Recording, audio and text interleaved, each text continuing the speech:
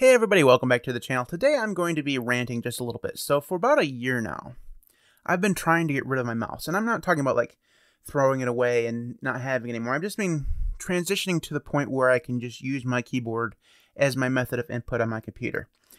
And what I've found is that it's annoyingly hard to do it. And really, my workflow is such that for the most part, I can do it. But there are just usually these certain points throughout the day that I get to where I have to reach for the mouse. Or I just reach for it out of habit. And I'll talk about that before I end the video, if I remember. So really, what I've done is I've transitioned completely to tiling window managers. Now, originally I did this just because it was the in thing to do, right? It's r/Unix porn. Everybody uses a tiling window manager. That's what I do. So, I just decided to go through and, follow the herd. And over the time, I've fallen in love with tiling window managers. I've tried pretty much all of them. I've done videos on quite a few of them. And they're great. Even if I weren't in this mad dash to get rid of my mouse, I'd still like tiling window managers, even if I was just continue to, use my mouse just like a normal person.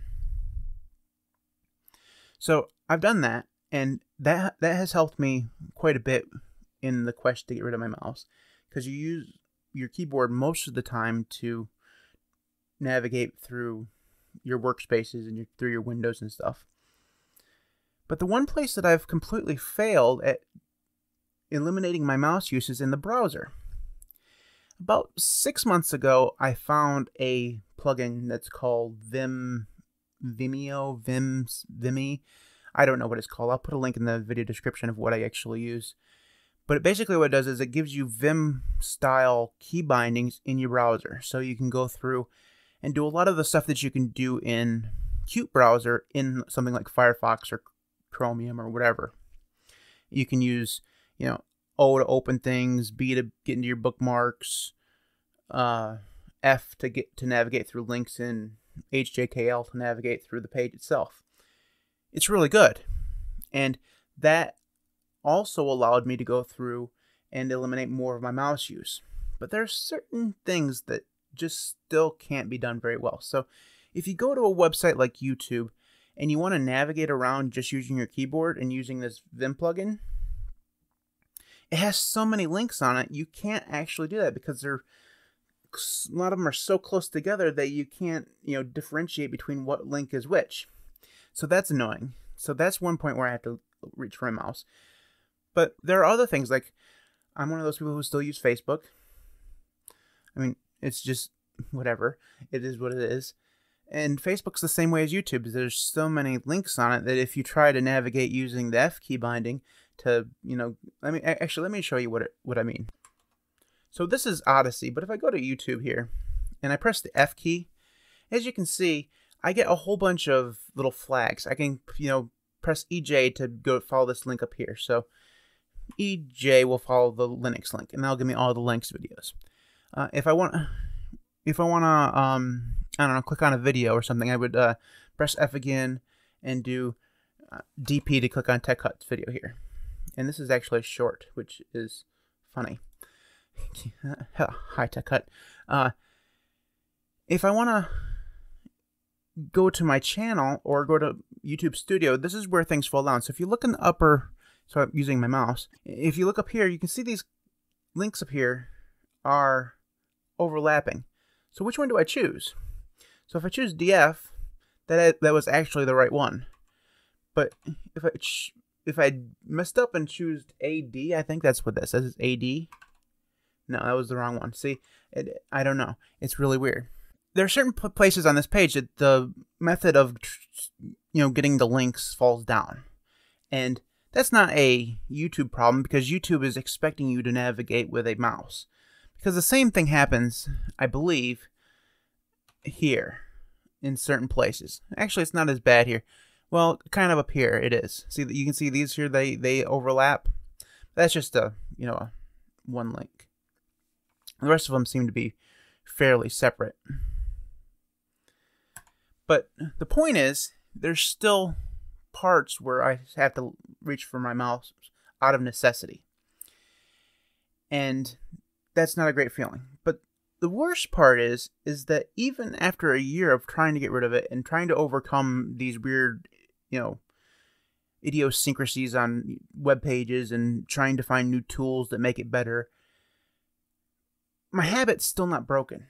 And whether that's because I still have to reach for it every once in a while out of necessity, or if it's because the muscle memory is just so... I mean, I've been using a mouse with my keyboard ever since I learned to use a computer back in elementary school on a Mac. Like, it was probably a Mac 2, or it was one of the weird boxy looking ones. I don't know. They were all weird boxy looking ones. I mean, you play Oregon Trail, right? I mean, even then, in a text-based game, you used a mouse, for something. It was one of the original computers that had a graphical user interface. A mouse was the thing. It was that weird like trapezoidal looking mouse that had like one gigantic button on it. God, that was so long ago. I'm so old. Yes. So the point is, I still have these problems, the habits that have been ingrained in me for 30 years. I mean, ever since I used the computer for the first time. I've had a computer in the house since the year 2000, which is 21 years ago. And even before that, I was using computers in school, like old Gateway models or whatever, and we were using Netscape, and Alta Vista was our search engine, I've used a mouse for all that time, and I think a lot of people are like that. And to transition away from that is just really, really hard. So my overall point is that you can't get rid of your mouse. At least I can't get rid of my mouse. And I'm having a hard time with it because I really want to. I want to use my keyboard completely because I don't have a lot of room in my office here. And the desk I have has like a slide out keyboard tray thing, and it's like, not very big. I've downsized my keyboard. I'm down to a 75% keyboard. I've tried smaller ones and I can't do it. I tried to go to a 60, and without the dedicated arrow keys, I just can't do it. I use the arrow keys all the time. I understand I'm supposed to be a Vim user, but sue me. I still like the arrow keys. I can't help it. And maybe after I've finally jettisoned the mouse, I can work on jettisoning, getting rid of the arrow keys. That's the next self-improvement that I'll handle. But I have this small space, and I want to get rid of the mouse pad because then I can move the keyboard a little bit and then be more centered onto the screen. I won't be looking at the screen typing like this or trying to type like this when I'm looking at the other screen. It's annoying AF. So I told you this was going to be a ranty video. I can't help it. So in the comments below, let me know your adventures with getting rid of the mouse. Is it something that you want to do? Is it something you've been successful at doing? How? If so, I want to know how. So I love our conversations. Make sure you follow us on Twitter @LinuxCast. You can also support us on Patreon at patreon.com/LinuxCast. With that in mind, I'd like to thank our current patrons, Devon, Zack, Marcus, Marek, and Camp. Thanks for your support. Thanks everybody for watching this crazy, crazy video. I'll see you next time.